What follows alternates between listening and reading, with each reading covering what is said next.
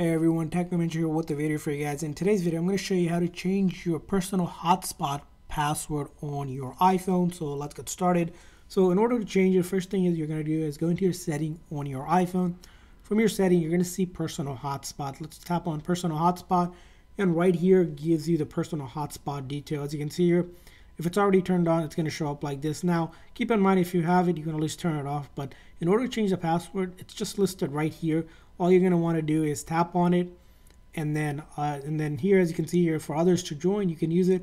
But keep in mind, the password does have to be at least 8 characters or longer. So make sure it's longer than 8 characters. And once you type in, just click on done here.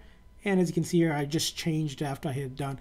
And I would recommend is if you change a password to just simply turn on and off the hotspot, so that when the other person joins, they can join with the new password, because the old password will be no longer available. And then keep in mind, if you were looking for the hotspot on another device, it's basically going to be the name of this iPhone. So it's going to say that name that you need to join from the other device.